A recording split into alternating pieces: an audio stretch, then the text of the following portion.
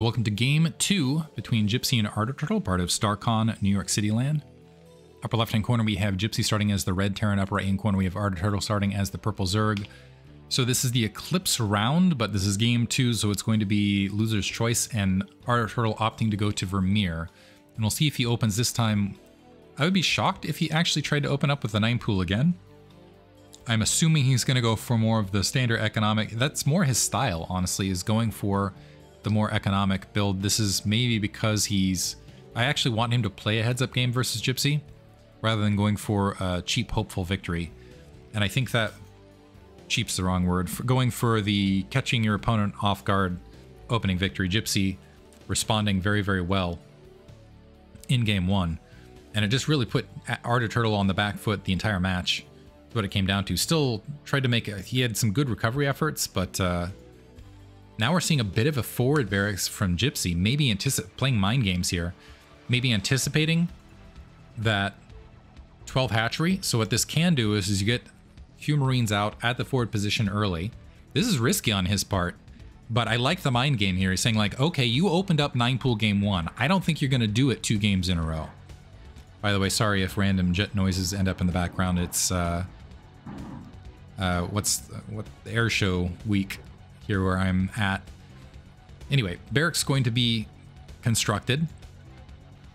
It looks like we are going to see a 12 hatch. The next question is does Gypsy does he send out dual SCV scout to find that base early, which might provide him, first of all, dual information. 1, he'll know where to send these initial Marines if he opts to get aggressive, and 2, he'll know against a 12 hatch that he can open up potentially 1 or even maybe skip Marine early. It looks like he's not going to opt to skip the Marine here. It looks like Ardor Turtle is going to get the first scout.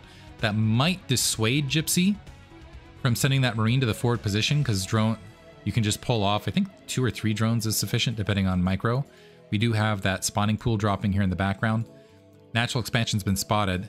Let's see if it is going to be 2 SCV alongside. First Marine making its way. Ardor Turtle trying to draw around, creating a bit of additional delay, and seeing the second Marine should be a big alarm, and also seeing that barracks continuing to construct should be big alarm bells to Ardor Turtle. Instead, he's still going to dedicate what's out there, but he's already taken out 1 Marine with the drones, pulled 5 off the line, and is hunting that first Marine. SCV trying to group up. Some nice response here from Ardor Turtle. Might have gone a little bit far. This is delayed. Oh, he might want to stay on the high ground. Now flip, yeah, trying to abuse that high ground, getting a good surround thus far, but unfortunately having a little bit of trouble microing his drones and not getting the kill where he could have. Man, he had some good micro to start. He got 2 of these Marines very, very low, but just not able to finish it off, and ended up losing, first of all, a lot of mining time, but also several of those drones to start. So that SCV gonna pull back, feeling that that's potentially the end of it. We do have a couple, these 4 Zerglings should be absolutely sufficient. The drone's gonna be able to make the way back. And it's just a small little thing that could have switched that into a beautiful defense for Ardor Turtle. Very, very close, and that might be tournament nerves right there. Command center now being plopped down, a bunker necessarily being a follow-up. 2 of the Marines heavily damaged, so they might want to scooch back as rapidly as possible. And we do actually saw 6 Zerglings rather than 4 Zerglings to start here. Maybe a bit of an over-dedication here from Ardor Turtle here. Also, the SCV able to sneak out through the line. No, this is a big dedication. We got 10 Zerglings out on the field, but delayed, and the bunker is up. Might still want to try to shoot the gap.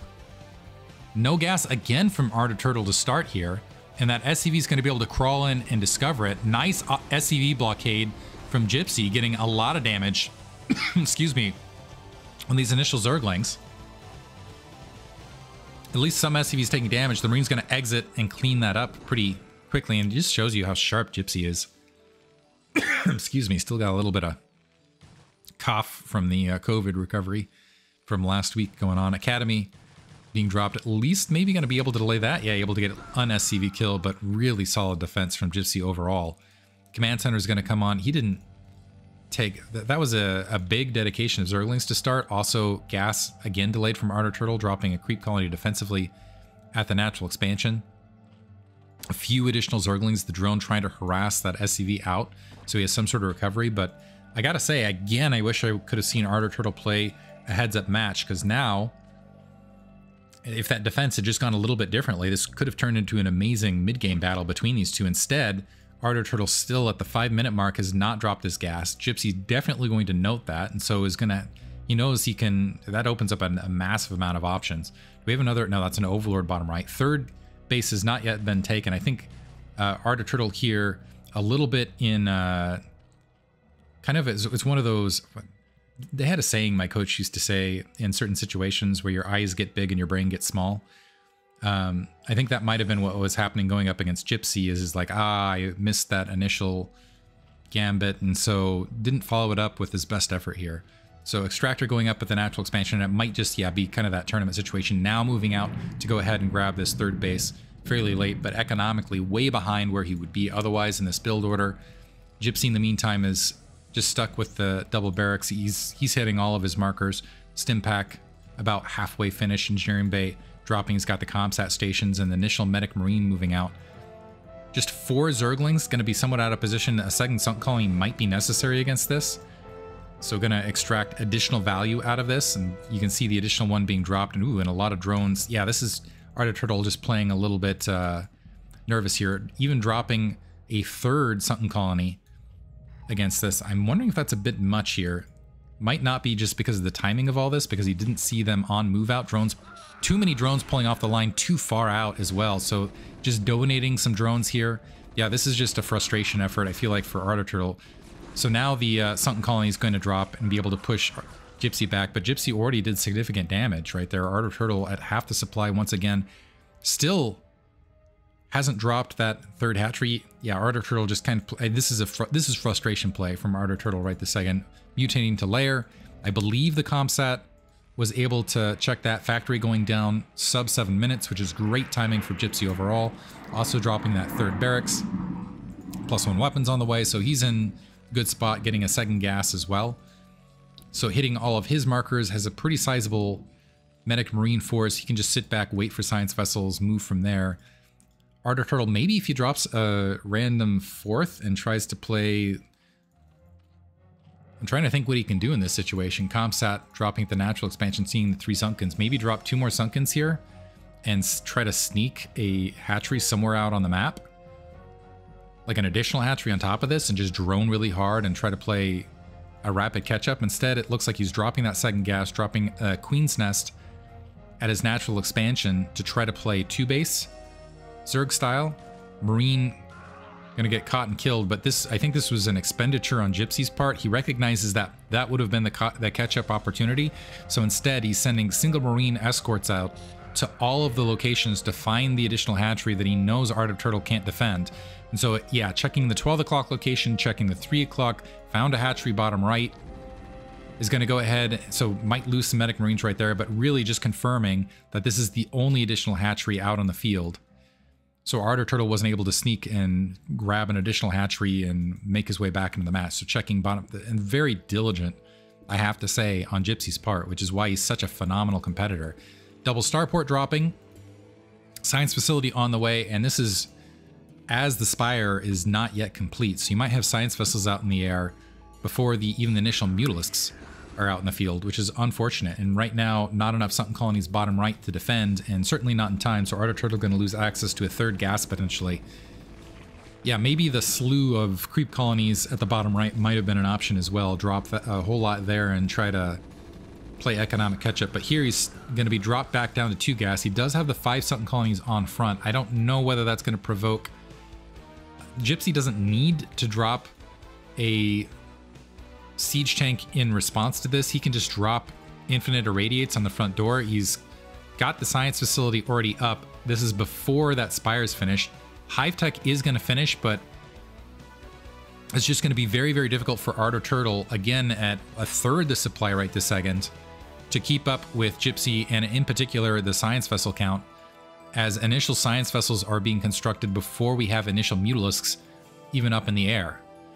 Irradiate researching alongside as well, double upgrades on the engineering bay, and we've got 5 barracks producing all sorts of medic marines. Gypsy, if he wants to, could grab an additional expansion, but all he has to do right this second is take this medic marine pile, park it out there in the field. Looks like a few Zerglings going to get caught out in Fort Field. Yeah, double check. Looks like he's double checking to make sure an additional hatchery wasn't grabbed somewhere out Looks like bottom right-hand base being rebuilt by Ardor Turtle, so he's just hoping that Gypsy won't bust him in the meantime, and that the, Greater Spire build. Follow-up from Ardor Turtle, so wants to try to make, I still feel like this is going to be too little too late. The Mutalisk trying to draw out. This is only 4 Mutalisks to defend against way too many Medic Marines.